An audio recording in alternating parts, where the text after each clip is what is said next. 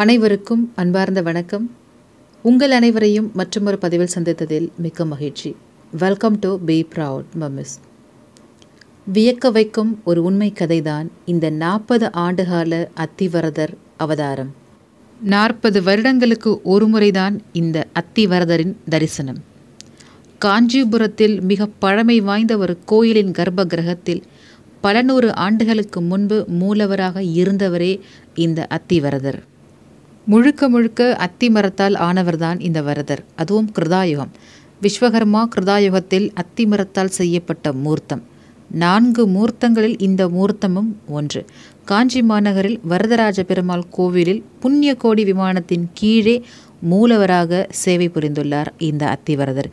கிட்டத்தட்ட 16ஆம் நூற்றாண்டு வரை இவரே இங்கு மூலவராக தரிசனம் கொடுத்துள்ளார். அத்திவரதருக்கான வரலாறுகள் 2 விதமாக பிரிக்கப்பட்டு கொடுக்கப்பட்டிருக்கு. ஒன்று, அந்நியர்களோட படையெடுப்பினால் மூல மூர்த்திகளையும் காப்பாற்றுவதற்காக கோவில் குளத்தினுள் அத்திவரதர் மறைத்து வைக்கப்பட்டுள்ளார் அப்படின்னு சொல்லியிருக்காங்க. அதாவது அவர் மறைத்து வைக்கப்பட்டிருந்த இடம் ஒரே ஒரு குடும்பத்திற்கு மட்டும்தான் தெரியுமாம். அந்த குடும்பமும் காலப்போக்கில் மறைந்ததாகவும் அத்திவரதர் அந்த குளத்திற்கு அடியில்தான் இருக்கின்றார் என்பது யாரும் அறியாமலும் பின்வந்த 40 வருடங்களில் அந்த கோவிலில் மூலவரே இல்லாமல் பூஜைகளும் செய்யப்படாமல் பாழடைந்திருக்கின்றது. அந்த ஊரில் வாழும் மக்கள் இந்த அத்திவரதரை தேடி அடைந்து கிடைக்காத பட்சத்தில் அருகே உள்ள உடையார்பாளையம் வனப்பகுதியில் மறைத்து வைக்கப்பட்டிருந்த உற்சவ மூர்த்திகளை மட்டும் கண்டுபிடித்து இந்த கோவிலில் வைத்து பூஜைகளையும் தொடங்கியுள்ளார்கள்.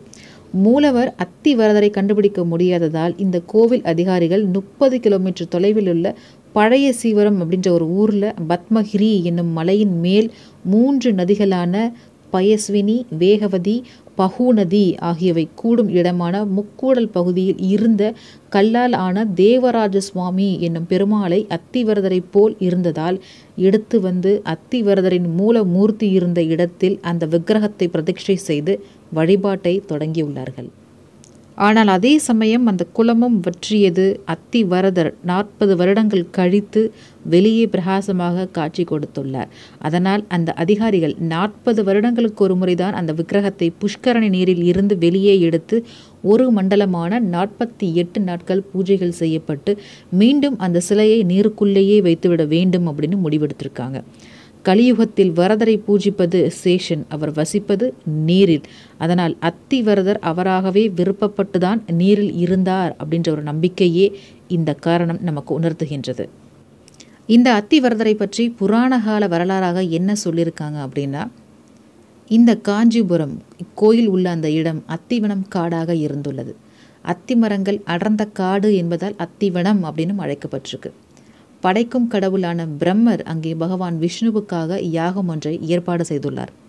அந்த யாகத்திற்கு தனது துணைவியார் தேவி சரஸ்வதியை அவர் அழைக்க மறைந்துள்ளார். வேதங்களில் மூலவர் பிரம்மர் என்றாலும் கல்வியின் மூல தேவி சரஸ்வதி. அவர் யாகத்திற்கு அழைக்காததை பிரம்மர் பெரிதுபடுத்தவில்லை. இதனால் கடும் சினம் கொண்ட சரஸ்வதி தேவி வேகவதி அப்படின்ற ஒரு ஆறாக உருவெடுத்து வெள்ளமாக மாறி அத்திவனம் நோக்கி ஆவேசமாக விரைந்துள்ளார். அத்திவன விலங்குகள், மக்கள் அனைவரும் வெள்ளத்தில் அடித்து மூழ்க இருந்த நிலையில் பிரம்மன் யாரிடம் எதை பற்றி முறையிட முடியும் என்று யோசித்து கொண்டிருக்கும் வேளையில் காக்கும் கடவுளான திருமாலிடம் வேண்டியுள்ளார் பிரம்மதேவர். வேள்வியின் அக்னியிலிருந்து நெருப்பே உருவான அத்திவரதராய் எழுந்தருளியுள்ளார் திருமால். அத்திவரதரோட வெப்பம் தாழாமல் தன்னோட திசையை மாற்றி கடல் சேர்ந்திருக்கிறார் வேகவதியாய் வந்த தேவி சரஸ்வதி. பின்பு பிரம்மரிடம் சென்று திருமால், அத்திவரதனாய் இந்த ஊரை நான் காத்து நிற்க எனதுருவை நீர் செய்து வெம்மை காக்க குளிர்விப்பீர் திருகுலத்து நீரால் என அருளியுள்ளார். அதன்படிதான் அத்திவரதருக்கு சிலை செய்து அதை திருக்குளத்தில் துயில் கொள்ள செய்ததாய் ஒரு புராணமும் சொல்கின்றது. 40 வருடங்களுக்கு ஒரு முறை எழுந்தருளும் இந்த திருமாலின் அத்திவரத ரூபத்தை தரிசிப்பதன் மூலம் பாவ முக்தி பெறுவதோடு நித்திய பூர்ண வாழ்வு கிடைக்கும் என்பதும் ஒரு ஐதீகம். 40 வருடங்களுக்கு பிறகு கடந்த ஜூலை 1ஆம் தேதி முதல் ஆகஸ்ட் 17ஆம் தேதி வரை அத்திவரதர் திருக்கோலமாய் பக்தர்களுக்கு காட்சியளிக்க உள்ளார். தற்பொழுதும் கூட வருடத்திற்கு ஒரு குறிப்பிட்ட நாளன்று காஞ்சியில் உள்ள வரதராஜ பெருமாள் காஞ்சியிலிருந்து பழைய சீவரத்திற்கு பார்வேட்டை உற்சவமாக சென்று வருவதும் இதன் அடிப்படையில் தான் அப்படின்னு சொல்கிறாங்க. பழைய சீவர பெருமாளை தேவராஜ பெருமாளாக பிரதிஷ்டை செய்துவிட்டார்கள். இந்த அனந்த தீர்த்தம் என்றும் வற்றாததால் நீரை இறைத்துவிட்டு ஆதி அத்தி வரதரை வெளியே கொண்டு வருவார்கள்.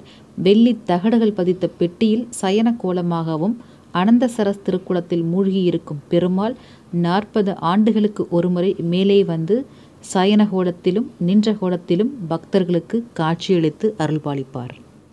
இந்த உலகத்தில் பிறந்த ஒவ்வொருவராலும் வாழ்க்கையில் ஒருமுறை மட்டுமே, குறைந்தபட்சம் அதிகபட்சமாக தவறினால் 2 முறை மட்டுமே இந்த பெருமாளை நாம் தரிசிக்க முடியும்.